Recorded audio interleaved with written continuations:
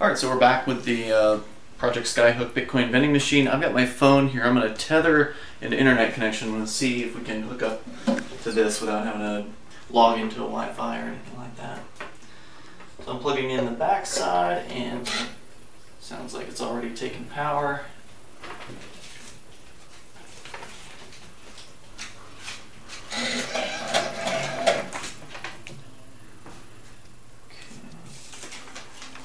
Kind of like a rattly hissing noise coming from down in there.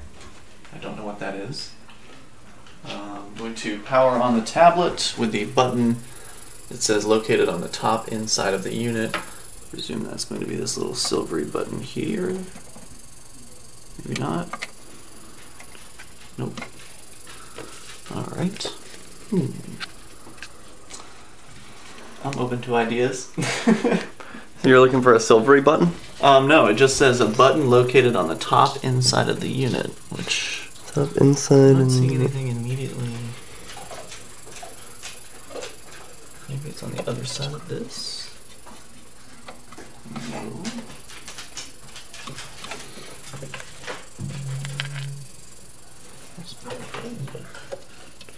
I'm not pressing it hard enough.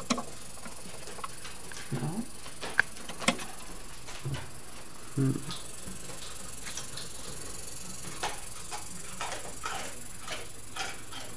Alright, well, this is going to be a pretty boring video.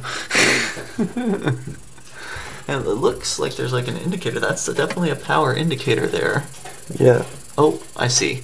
There's like, so this is a tablet on the front here.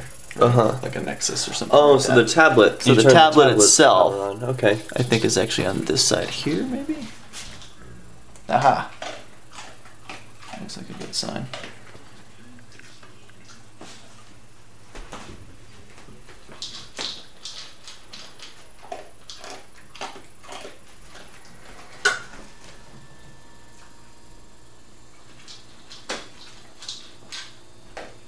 Okay, I'm able to get it to do that.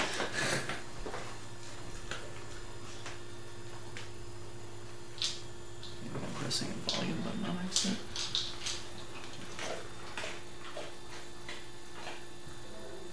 Ah. Okay.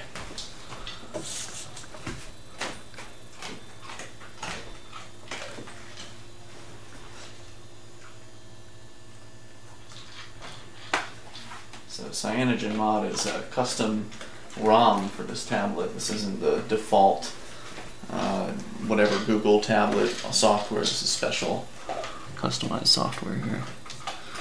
So it wants me to set up the wireless network first. Okay.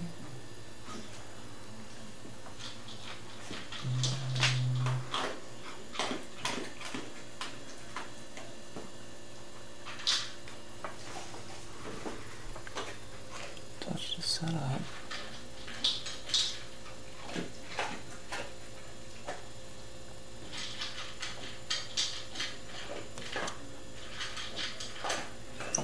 Alright, well. Wi-Fi?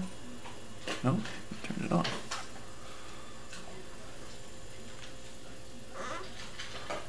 Okay.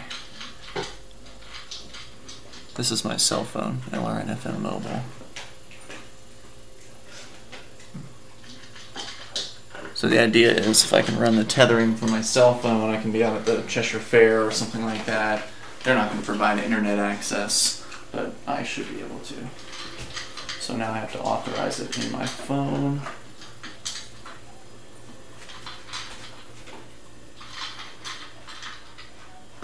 Okay, so I've given this permission, and we should have internet at this point. So now it's saying it wants me to reboot by holding down the tablet's power button and selecting reboot from the options. So I'm going to do that now. Okay. And reboot.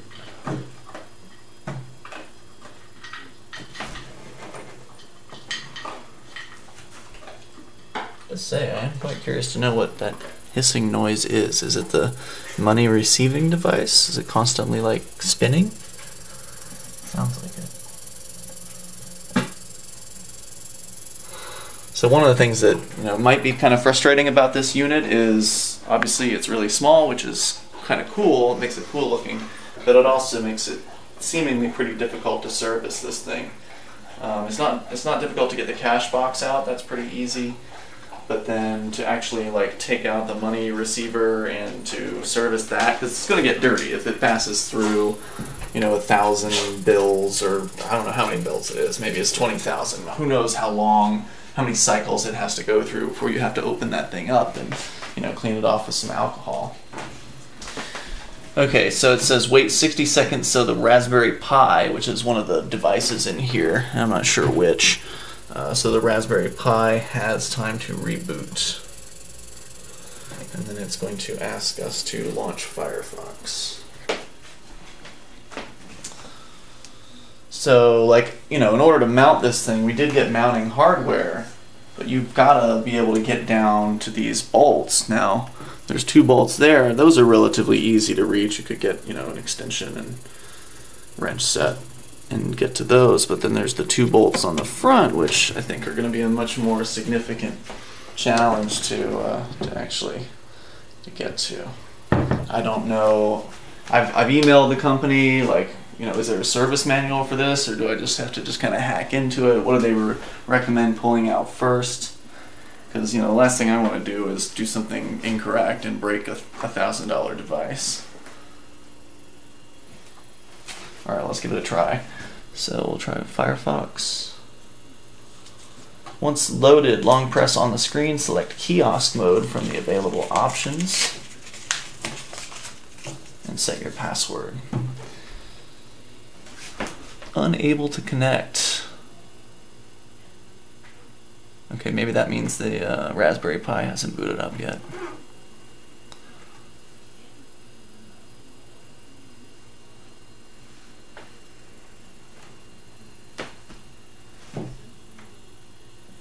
Looks like we do have Wi-Fi. Now, the 192.168 is usually a local network. That's not on the internet anywhere, so that to me is this device, the Google device or the tablet, trying to connect to the Raspberry Pi, presumably.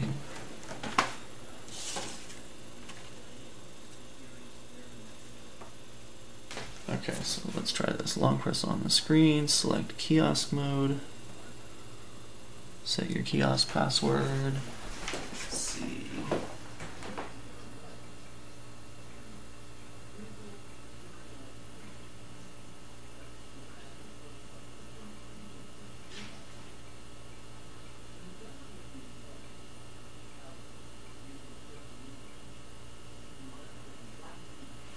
Okay, I put a password in.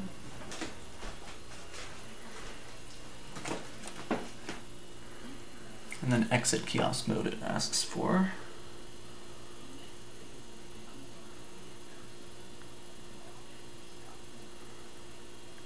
If no screen is able to load, wait 30 seconds.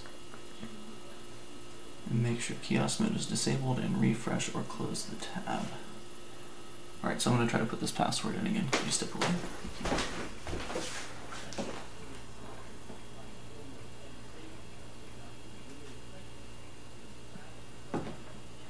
Okay, now I'm trying to connect again. It says unlocking.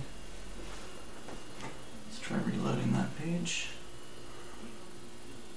Nope, still unable to connect.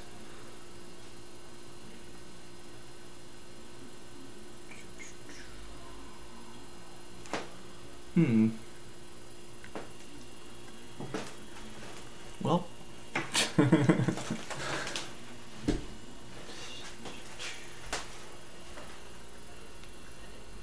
I presume this Raspberry Pi is turned on, but maybe pressing that gray button turned it off. But it's not like pressing when I touch it, so I don't think that's an actual button.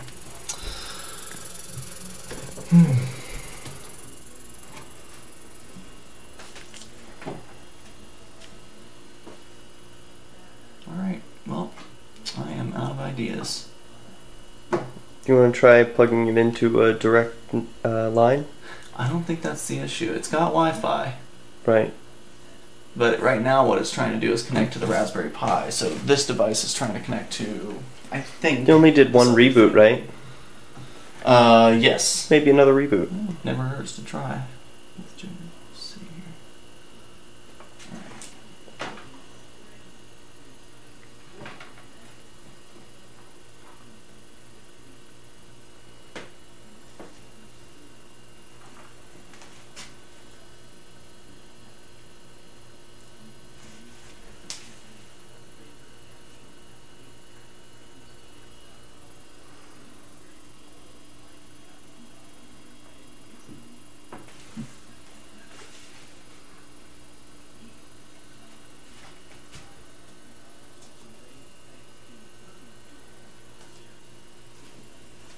Maybe we didn't give it a full minute before, but I don't know. I think it would have been coming up by then. It was definitely more than a minute.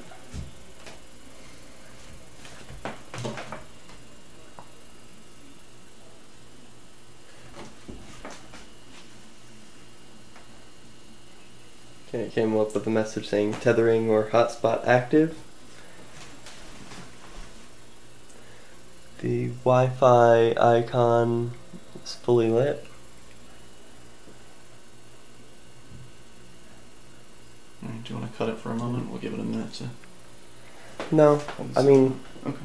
I'm just doing this video full so we can get the full effect of how long does it really take from starting to try and set this up to finished. So far it's been under 12 minutes, so not perfect right out of the box, but it's pretty close. If you can get it working in under 15 minutes, I'd say that's pretty good. Trying to check the bottom of the Raspberry Pi, make sure it looks like it has power. I'm pretty skinny and I have a tough time reaching past a lot of this stuff here. I'm actually going to take the cache box out at the moment. Although I don't think that'll be a problem. It does say it should. It does say it should be unplugged before you do that. Alright, well I think it's probably been about a minute. Yep. Let's try this one more time. That looks a little different. Let's just go well, that's what we got at first, and then it turned into this. Yeah. Yeah, my guess is that means there's something wrong with the Raspberry Pi if this thing is unable to connect and or something is disconnected. So I think at this point I'm going to have to email them for tech support. Okay. Because I don't know. We don't know what to do. Maybe try power cycling the whole thing?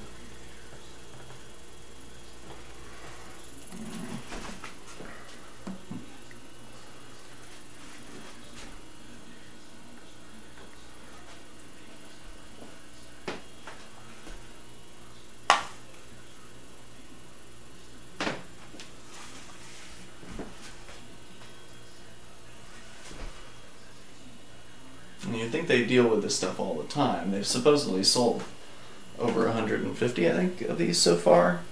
Yeah, I have a friend, Mad Bitcoins has one. I'll have to ask him how he got it set up. So it'd be nice to... I mean, they were relatively quick responding earlier, so I'll just send another message to them and see what they say, and we can pick it up from there. Cool.